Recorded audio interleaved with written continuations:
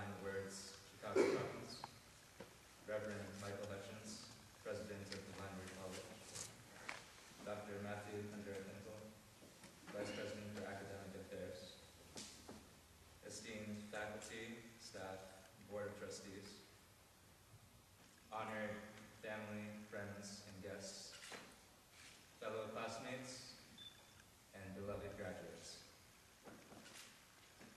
I am honored and humbled to have the chance to stand before you today as class valedictorian. Looking back at the 4 years I've spent here, I myself am surprised at how much growth and change I have undergone since entering those sliding college doors as a wide-eyed freshman. I was told that as valedictorian, I am charged with sharing with you any wisdom or insight I've gained over the years of an academic nature. It's certainly a noble charge, and I have been but a simple student for as long as you've known me, but I will try my best. Perhaps I can begin by relaying to you a brief philosophical discourse that I was privileged to be a witness to on this very campus only a few months ago in our very own dining room.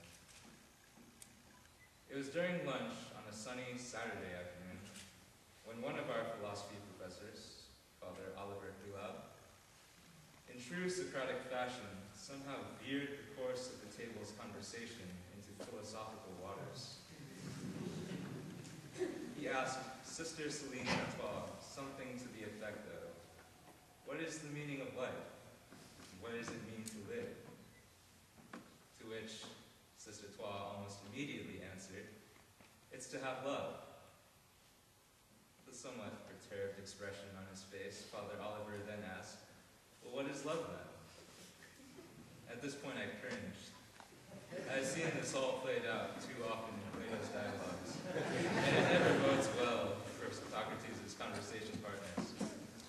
I had some thoughts of my own about it, and I could have interjected and introduced some points. But I was intrigued to see how an ESL Level 4 student with no formal philosophical training would fare against the wits of a seasoned philosopher.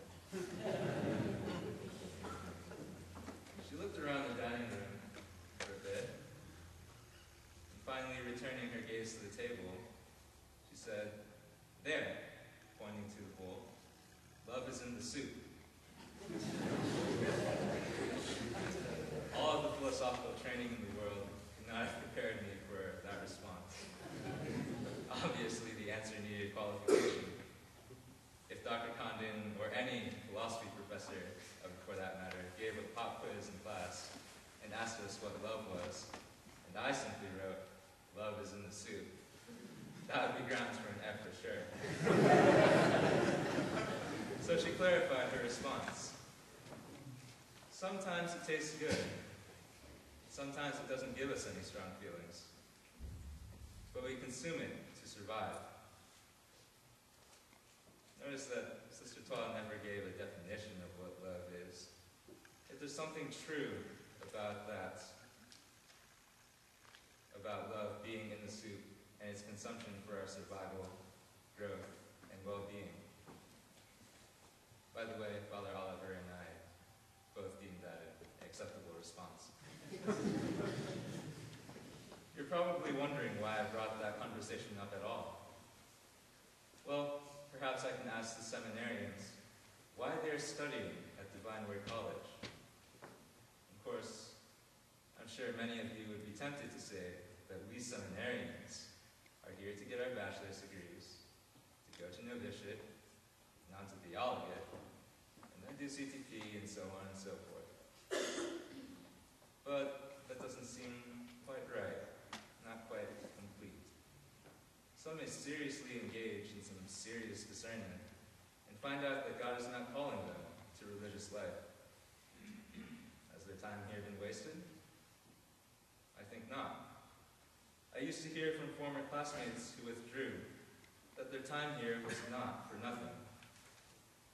So what is it that is so valuable that we learn here? Well, what we learn here is to be better lovers, use that in the broadest sense possible. As people called to love.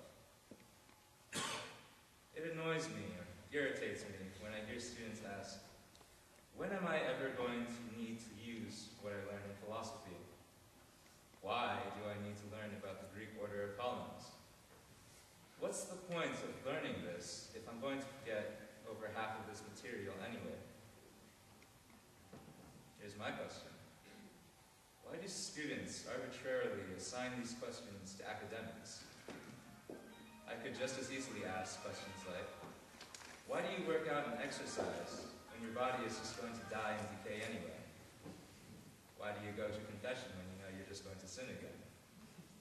Why do you have or make friends when you have the chance to lose them, or that they might lose you? The answer is simply love. You love yourself, and you love others. So when you reserve those questions solely for academics, I'm inclined to say that you're asking the wrong questions. Instead ask, do I love myself enough to challenge myself intellectually? Do I love God enough to exercise my God-given capacity to think and reason? Do I love those around me enough to be a well-informed, well-rounded citizen who cares about what happens in the world? I'd like to close my speech by answering a question that I've hesitated to respond out of fear that you might not be ready to hear it. But seeing as how I may never get this opportunity again, here it goes. Many students this past year have asked me what the trick is to being so committed to my studies. I had to reflect on this for a while, and the answer I came up with was rather embarrassing. So I'm banking on the fact that as a general rule, no one remembers these speeches. Now, I'm not always conscious of this, but I think of my relationship with academics as just that, a relationship. You know, the kind where there's a lover involved. I'm not talking about the broad sense kind of lover that I mentioned earlier in my speech. I'm talking about something along the lines of a significant other type of deal. Some days, Lady Academia can be sweet, charming, and genuinely fun to be around.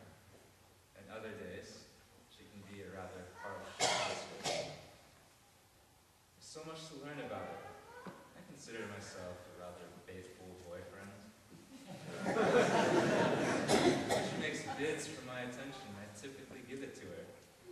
Yes, sometimes I'd rather be watching the Dallas Mavericks sweep the Lakers out of playoff contention or just hang out with the guys. At which point, she'll report her dismay about my shortcomings to one of our many qualified relationship counselors. Dr. Taylor's door is always open to clients. Father Stephen will do most of the talking in his counseling sessions. And I had the rare privilege of having Reverend Michael Hutchins as one of my relationship counselors. And it was very fun because he let me grade myself on how well I was doing with her.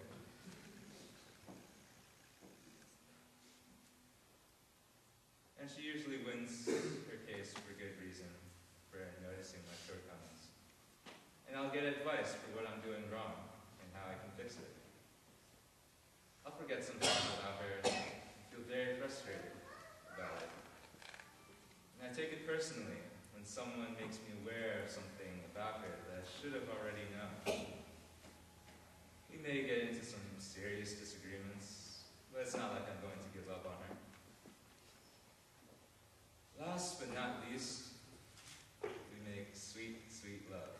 There's a lot of wrestling involved, a lot of tension that builds up, and culminates in magic.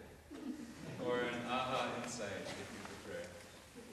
And the analogy has to end there. So that's my answer for you. Do with it what you will. I feel extremely blessed to have been given the opportunity to share my 4 years of post-secondary education here at the Valedictory College. memorable years.